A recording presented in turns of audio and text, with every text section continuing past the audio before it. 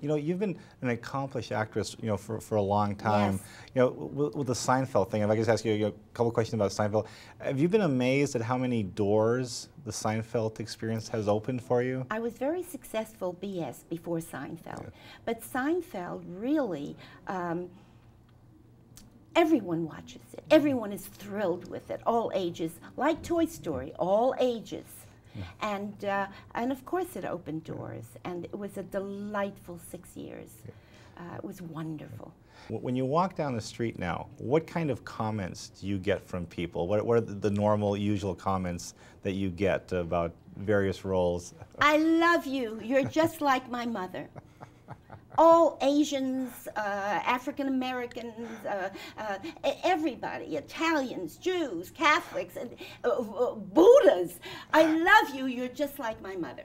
So I'm glad that I portray the normal or abnormal mother. Now, I didn't realize that your musical background, I mean, is that something, I mean, like on Seinfeld, did you ever want to showcase? Did you ever push for that at all? No, because I don't have a trained voice, but I hold a tune, and I'm good at belting out things, and I'm good at telling the story with words and a voice. So again, I love writers. In my next life, maybe I'll be a writer, and I like to do their words and make them as real as they were written. So when I sing, I do that. Well, a question about Toy Story 2. I think a lot of people think that voice work like this is like a radio play where everybody is in a big room with scripts. And in reality, you're by yourself. At Disney. Some places, no. But at Disney, you are by yourself, and there's a camera on you. So that, but you're not supposed to think about that, and I never do. So that whatever movements you do, if they like them, they can incorporate them into the characters when they animate. And you're alone.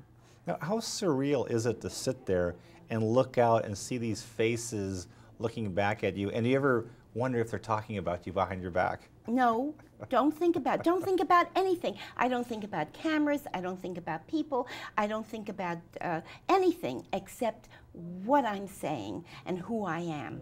And that takes concentration. And you're not to be distracted by anything. You know, the thing about Toy Story 2 is, you know, Disney does a wonderful job marketing. You know, and they have all this, you know, they got the well-oiled machine of getting a product out. Now, how fascinating for you to watch this whole thing unveil as it comes out into the public? Is it kind of awe-inspiring? It's amazing. First of all, I have to tell you that Toy Story 2 was supposed to go straight to video and not to the theater. But it turned out to be so wonderful. And so on Sunset Boulevard in California, there are these big posters of us, you know, of each character. And people say, "You're on Sunset Boulevard." So I think they're doing a marvelous job, and they should, because it is a sensational, exciting, thrilling, marvelous movie. These toys are not toys, they're people, they're real, they're wonderful.